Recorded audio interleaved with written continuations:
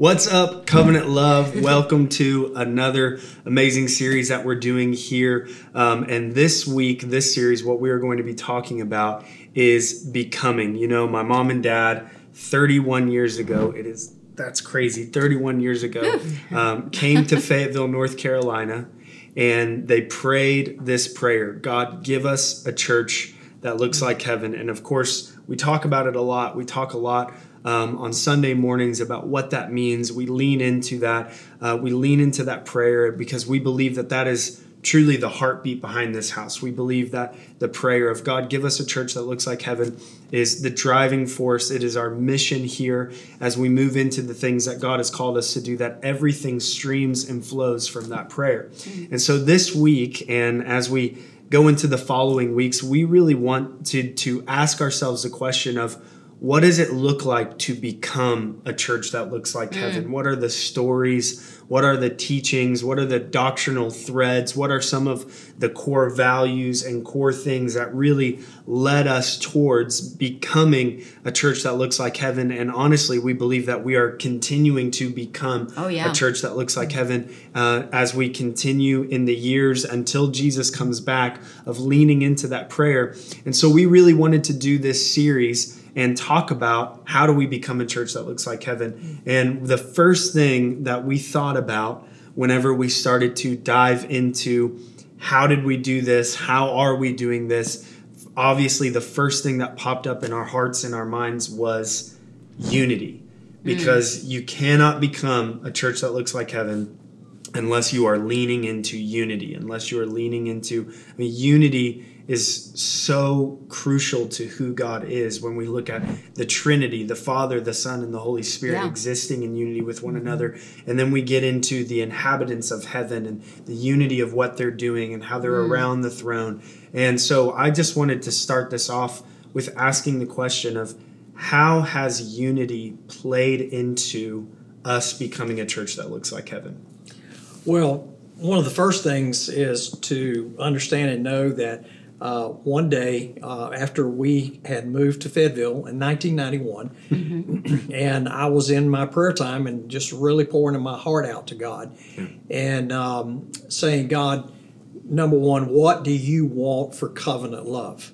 What do you desire? What do you want to see? Because I want your purpose. I want your plans. I want your direction. So I said, basically, where do you want me to start?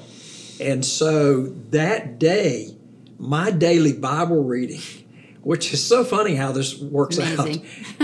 My daily Bible reading that day was in Revelation, the 7th chapter, beginning with verse 9. And so, let me just read that to you. It said, after these things I looked, and behold, a great multitude, which no one can number, of all nations. And of course, that word nations is ethnos in the Greek. And it means all races of people, all of humanity. And it says, of all nations, tribes, peoples, and tongues, standing before the throne and before the Lamb, clothed with white robes and palm branches in their hands, and crying out with a loud voice, saying, and they're all saying the same thing. They knew exactly what to say.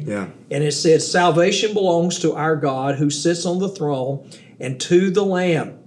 And so that's the scripture that day when I read that, it exploded on the inside of my heart. And I know that what came in was, the Lord dropping in my heart. And I went immediately and told her, and I said, God wants us to have a church that looks exactly like heaven. At that time, there were, honestly, in Fayetteville, there were no integrated churches.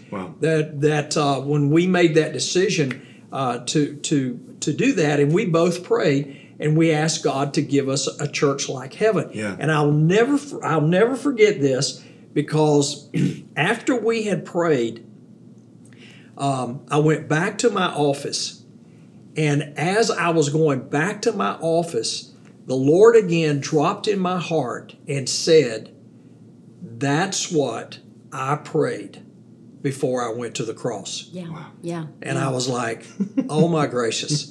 And he said, son, he said, unity is the purpose for my body. Unity through me is what my Father desired for us to have, to be one, to overcome all the strife, all the schisms, all the factions, all the division. Yeah. He went to the cross so we could be one. And he said this in John 17:20 and 23. I do not pray for these alone. It is not for their sake only, because he had already prayed for his disciples that he was with. So he's going into the future. He said, but also for all of those who will ever believe and trust in me through their message, that they may be one, just as you, Father, are in me and I in you, that they also may be one in us, so that the world, and this is what got me. Yeah. Yeah. That, I have people all the time saying, well, how is the world going to believe that Jesus is real? It says it right here. He says, and it has to do with unity, it has to do with one, loving each other. So it says, so the world may believe without any doubt, this is the Amplified Bible, without any doubt that you sent me. I have given to them the glory and honor which you have given me, that, watch this, that they may be one just as we are one. I in them, you in me, that they may be perfected and completed into one, so that the world may know without any doubt that you sent me. He's repeating himself again. And that you have loved them, this is a key, you have loved them just as you have loved me. Wow. So that all of a sudden, if we are to be one like Jesus, Yeah.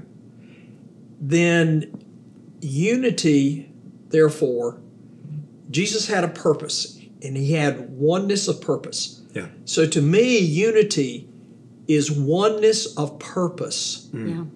And that purpose has to tie in with the truth. It has to tie in with God's will, or to the Word of God, which is His truth. So unity is oneness of person, but it is not sameness of persons, or trying to make people the same. Yeah.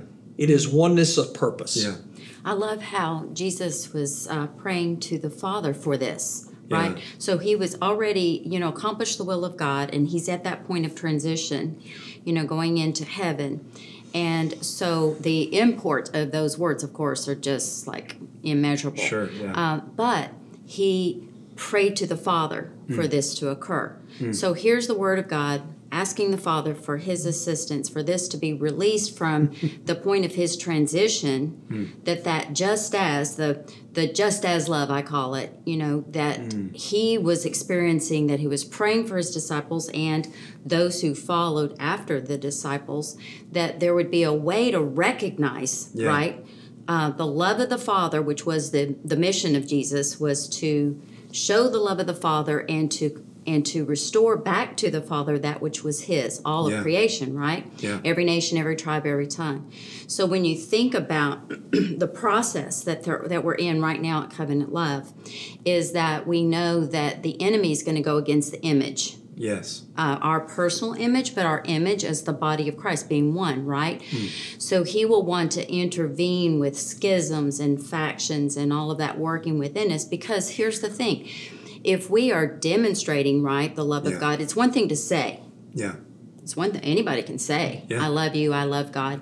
Yeah. But if we're demonstrating that by the choices that we get to lean in and appreciate, to love and honor one another, that means that people out here are going to be able to see the image of God in our oneness. Yeah. And we can't achieve it on our own. We have to ask for the power of God. Even in marriages, even in friendships, we have to, we just don't even have it humanly within ourselves to accomplish it on our own. So I love reflecting back on what Jesus said. But here's what divisions do in my mind, is that actual word in the unity is an actual like antithesis of tearing apart. So if you thought about, if I had an image of Jesus Christ, his body, Yeah. and if we allow the enemy to come in and to tear and to bring schisms to us, what kind of picture does that leave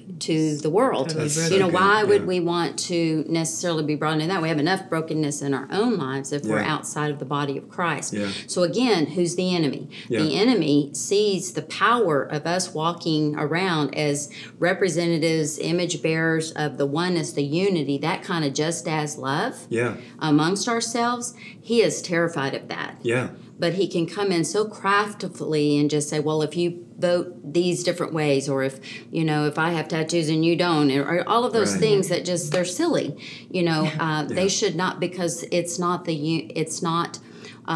bigger issues, which are we allowing ourselves to be transformed into so the good. image of Christ? And that's a daily work. Yeah, that's so good. I think the question that automatically pops up in my mind is, I know that we've heard this question a lot. You guys have heard this question a lot, of when we start to talk about our differences or what makes us different.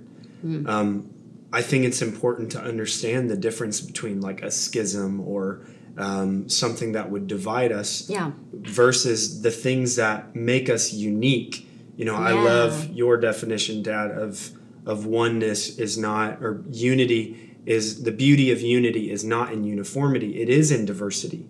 And so how have we, and how do we continue to, as a church, celebrate our differences without allowing the enemy to come in and make those differences division? Because I think something that we have all experienced is like, even when you come into church, you have people that think children's ministry. This is a very, very, very small, dialed down version of this idea.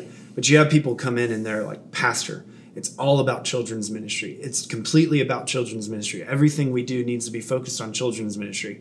And then you have people where it's like, no, it's all about our evangelistic teams. It's all about the people that are going out into the street it's missions, or it's it's youth ministry, it's the worship ministry, it's the word, it's and so we have all these people that get really excited about these individual things because that's something that makes them unique and different within the body of Christ. But how do we make sure that we keep in our hearts where it's like we value everything? Now that's a dumbed down version of when we come in and we say white culture is different than black culture, and black culture is different than Hispanic culture, and Hispanic culture is different than, and the way that one person votes is different than the way that another person votes, and the way that one person thinks that we should do something in the community is different than. So how do we celebrate those differences and not allow them to be tools in the hands of the enemy to create division within the church? Well, one of the main thrust of a church is to do the will of God. Yeah. The purpose of God's will. So again, unity is not trying to get people to be the same. Because like you said, and the Bible is very clear concerning the body, the fingers, the nose, the ear, and the ear can't say to the nose or can't say to the toe, why aren't you like me? So you have the multiplicity of ministries inside of a church. But now the key there is, and this is the thing that the Lord has shown me through the years, the key is not necessarily celebrating just one culture. Right. It is not taking one nation, ethnos, and elevating it above others. It is, we're all equal. We are all one. I mean, Ephesians, the 2nd chapter, verses 11 through 19, is very clear concerning, again, unity and becoming one in Christ Jesus. So here's what you're trying to do. So you're endeavoring, by the leading of the Holy Spirit, is that you're not trying to make people the same. You're not trying to get them to have just one particular area that is the whole church, right? One purpose. Yeah. What you're trying to do is you're trying to get the people, all people who come, you're trying to get them on the same page, with the same goal, and the same purpose, going after the same thing, which has to tie in with the will of God. Right. And once you get that purpose, once you get everybody understanding that children's ministry, outreach ministry, missions ministry, the discipleship, all of these working together as one, as one has a goal. And the goal is in Ephesians, the 4th chapter, where it says to equip the saints for the work of the ministry. And then I just read it where Jesus said that they may be one, that they may be thoroughly equipped and complete and perfected. Now, how do we do that? Of course, we know we do that with the Word of God. But yet, what we have to do is you can't just come in and say, well, I think this culture should be in this church or that culture. It's all of the cultures coming together with one focus, and that is worshiping God and getting the Word of God. And then from that, all the unique differences, all the unique giftings. And here's what we need to see is it's the giftings. Because one person's going to say, it's all about children. Yes, it is. But in the concept of the whole, in the scope of the whole of the church, that God has put this in my heart to be in children's ministry. So let me just say this to both of y'all. Let me throw this out because it's perfect because now you have 2 children. Okay? So what you're endeavoring to do, because you have 2 children that are different. Entirely different. Okay. So and then you are married, 2 different personalities. But what you're trying to do is you're trying to get everybody on the same page, on the schedules, on the things that you are setting up that you know that God's put in your heart, your goal, your missions. To do that, and that's not the easiest thing to do. I mean, one of the things that we forget in discussing unity is that you start out and you're excited about it, and you have the diversity, but it is work to maintain. Have to be intentional. Yes, to maintain that unity. So I was thinking about, as we're talking, what is how do you become together? How do you be in, how do you actually work that out in unity? And the word that popped in my mind was connection, because I think when you connect with people, you're seeing that other person and you're being seen by the other person. And so the example I thought of was recently, about a couple weeks ago, an Arabic family moved into our neighborhood right across the street from us.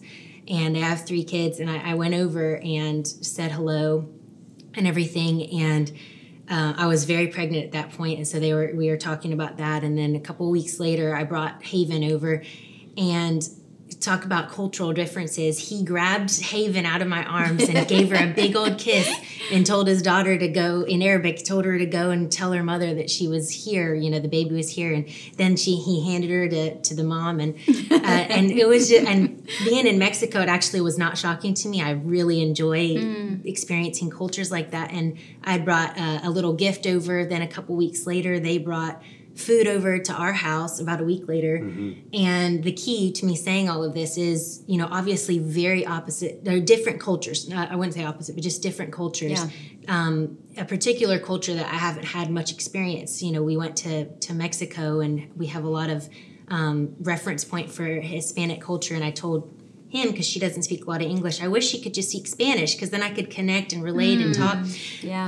But the key behind all of that was we were looking up ways that would demonstrate respect or honor to their culture. And one of the things it said was gift giving, or it said things that represent who you are, that you are, giving a gift that would represent your culture, and that they could give you a gift that represent theirs. So it's the seeing and being seen. And so I think the biggest thing with unity, I could come up to a stranger and say, I want to be in unity with you. I come at you at Covenant Love. Let's be in unity. Like what? That sounds really super spiritual, Yeah. but actually the unity, the working out of the unity is the connection. It's let me see into your world. Let me understand why children's ministry is so important to you. Let me get excited with you, even if I'm never going to be in children's ministry, or let me see why it's so important that these, these political issues matter to you. Let me ask you questions about that and understand and hear your heart and hear the experience you had as a little girl, the traumatic thing that made it so that was, from that day forward, you saw that mattered in the world, or things like that. And so I love what you're talking about with the body of Christ being, we don't want it to be shredded off pieces and divisions, but the only way to achieve that is through unity, and that comes through connection. Yeah. Even as Christians and our relationship to Christ, we know in part, but we're welcomed, we're invited in to know him and to know him more and to know him more.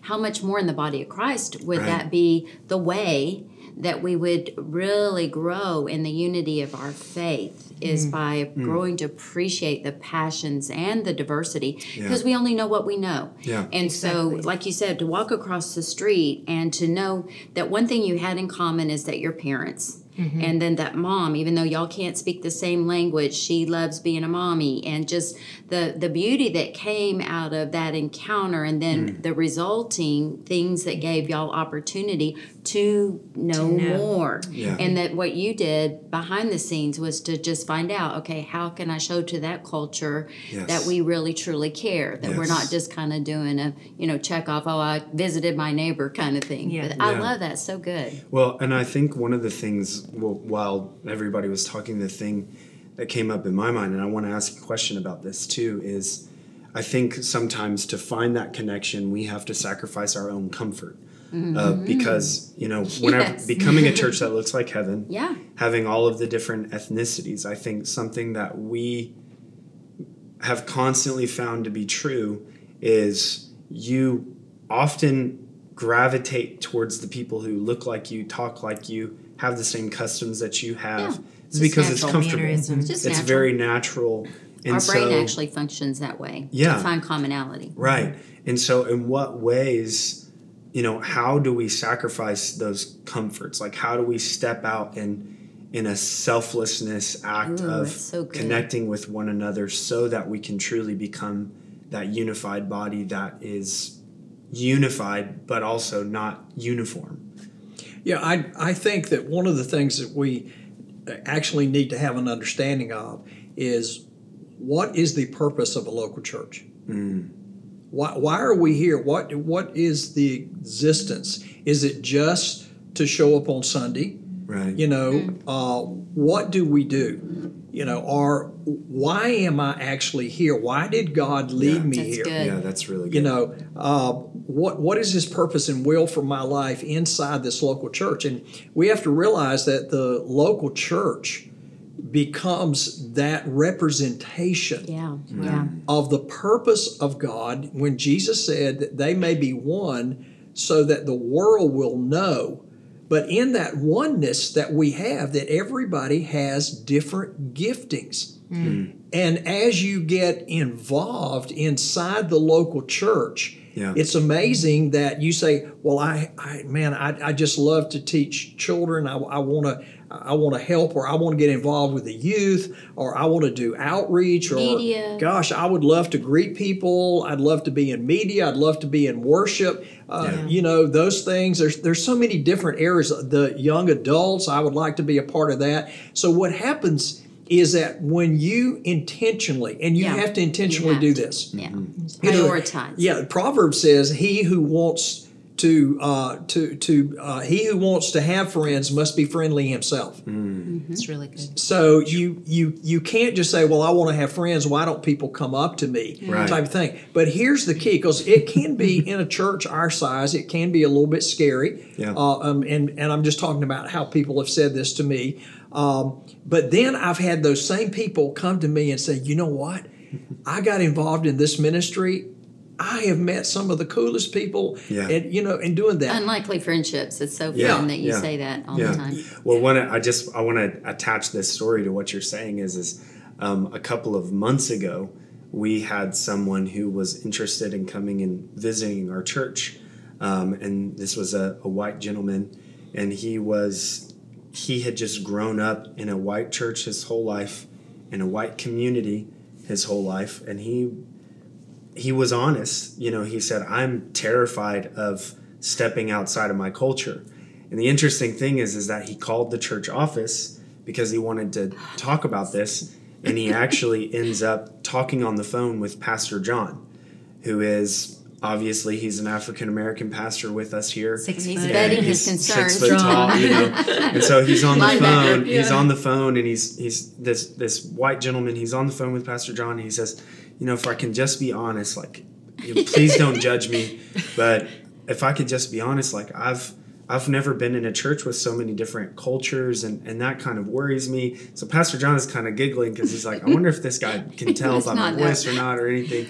And the guy ends up coming to church and realizing, oh, Pastor John is actually an African American guy, and he just approached me with so much love and approached me with. But I think about that of he had to step out of his comfort zone. He had to be intentional. I'm going to make this call. I'm going to risk making a fool of myself even, and risk the opportunity of someone to judge me, to say, hey, I'm actually uncomfortable with this. So how do I move forward in it? So good. And to have that meeting place be, that it was actually two different ethnos coming together to have that moment of like, hey, this is uncomfortable, but it's okay. Like, this is what God wants for us. This is God's desire. It actually makes me think about Philippians 2, how it says that Jesus stepped down out of his heavenly culture. Right.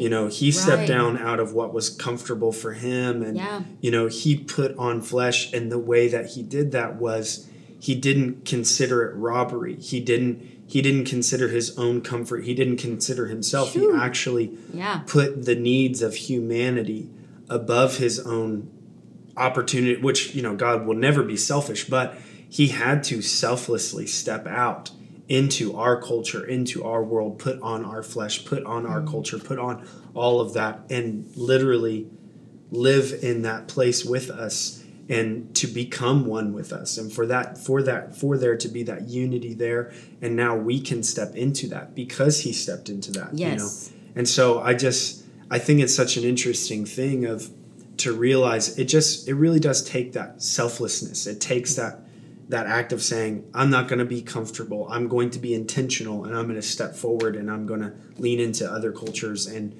other thought processes around me so that we can be unified and become a church that looks like heaven. Right. Well, I'm sorry. So the whole time you're talking, I'm thinking, Christ was very missional in his purpose for coming. He even talks about it at the end of his life mission here on the planet. He said, I came and this is what I was called to do, and this is what I accomplished. And so in light of what you have just said, I love the fact that, the things that that make up our mission and our vision, our values here at Covenant Love are not just things on placards. Because what we've heard for years is so that good. Out in our community, right here at Covenant Love, in addition to church family that love to be invested with the things that they're passionate about, see, that's amazing. But they're also missional. And so when in any time that we invite people that we get a chance to get in conversation with out in community, and, the Holy Spirit sets us up to be able to invite them to come and be in a body, be in a church service where they would be seen and valued, celebrated, all those things. It very rarely do we ever hear people not realize that we're from Covenant Love. They may not know anything about us, but the folks here, the family here at Covenant Love are very missional, and they're not trying to do it because it's on our T-shirt. It's because, it's because of who we are. Yeah. And that so as they are loving out in community, which is really, to me, one of the chief things that we get the opportunity to do, in addition to serving inside of our church family, is to be Jesus with skin on out there in the world. So if it's somebody that's serving us at a table or somebody that we meet in line at Walmart or whatever, it's so cool to hear that the church family is already out there loving on people. So they're like, oh yes, I think I want to go experience that because inside of four walls, because I've experienced it out here outside of the four walls. Yes, and I think also that with that and what you were saying is that again, the differences that we have, that we may have come out of a place Right. of thinking to ourselves, well, you know, I just don't feel like that I have anything to give. I don't have, I don't feel like that, you know, I am that important. Wow. Or that I have the ability to get out and help. And I think the enemy uses that Yep. Yes. a lot Yep. Yes. to keep people from stepping up to do something. I think one of the most incredible scriptures in the Bible is in Ephesians, the 4th chapter, where it talks about the fivefold ministry. Yeah. And it talks about the purpose of the fivefold ministry, Yeah. which basically is the purpose of the local church Yeah. when you look at it. But then when you get down to the Yes. last scripture, it says the body grows by each part doing its part, Yes. So good. serving. Yes. And the body grows. That is one of the most amazing things to me. So if you have everybody stepping up to understanding that, Yes. number one, God has put me in this local church not only to be discipled, not only to learn, Yes. but to develop relationships with Yeah. people who actually love me, who will accept me for exactly who I am. Not saying that any church is perfect. Oh my gracious, no church is perfect. And to know that every church, along with its members, are in process. We're Yeah. all Yeah. at a certain place growing in areas. But a lot of times what happens is that people will allow offense or something has happened Yeah. to, oh gosh, well, you know, this is not a perfect church. Right. And it's not. It's just all of us with our weaknesses, with Yeah. our flaws. Yeah. Yes. You know, Jesus in us is not flawed, No. but at the same time, being in process, So good. we have weaknesses. You know, we have flaws. But but what I'm going to do is I'm going to take what I do have. Like the little widow with the oil. What do I have? Yeah. You know, I'm going to take what I do have and I'm going to get involved with that. And it's amazing that once I step up and get involved Yeah. to bring about the overall growth of the church, and to get on the same page and purpose and saying this is what the church is here for, and they need me. Yeah. That's the key. Yeah. We need everybody. We do. There is nobody that is non-essential. Yeah.